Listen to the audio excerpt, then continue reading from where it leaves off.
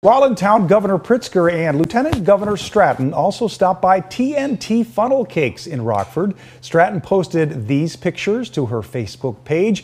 She and Pritzker also posed for pictures before enjoying some sweet treats. Stratton pointed out the banana pudding and strawberry cheesecake funnel cakes as her favorite. The shop is owned by Ashley and Tony Washington. The visit comes on the same day TNT had a front window replaced. Late last month, it was broken when the shop was caught in the crossfire of a shooting. No one was hurt.